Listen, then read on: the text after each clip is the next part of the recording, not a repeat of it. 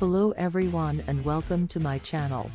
Today, I'll be comparing two powerful video cards from Nvidia, the Nvidia RTX 4090 and the Nvidia Quadro RTX 5000. Performance. The Nvidia RTX 4090 has an impressive 9,984 CUDA cores, which is significantly more than the 3,072 CUDA cores found in the Nvidia Quadro RTX 5000.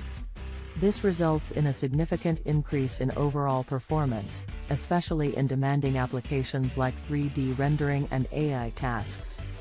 The RTX 4090 also has a higher base clock speed of 1.95 GHz, compared to the Quadro RTX 5000's 1.62 GHz, and a boost clock speed of 2.4 GHz, compared to the Quadro RTX 5000's 1.81 GHz.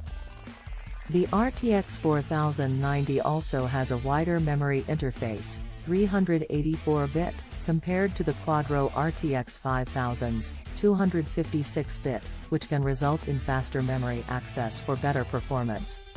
Technology. Both the Nvidia RTX 4090 and the Nvidia Quadro RTX 5000 are built with the latest Turing architecture and support real-time ray tracing. However, the RTX 4090 features the newer, more advanced Ampere architecture, which allows for improved performance and efficiency.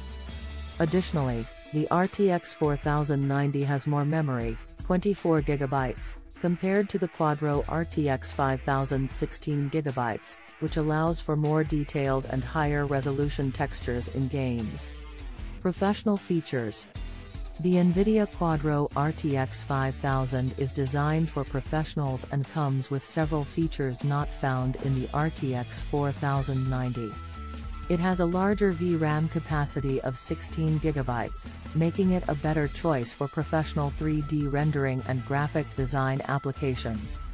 The Quadro RTX 5000 also supports ECC memory, which ensures data accuracy and reliability in critical applications.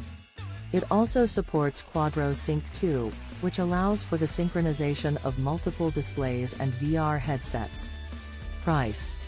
When it comes to price, the Nvidia Quadro RTX 5000 is significantly cheaper than the RTX 4090, making it a more budget-friendly option for professionals looking for a reliable and powerful video card.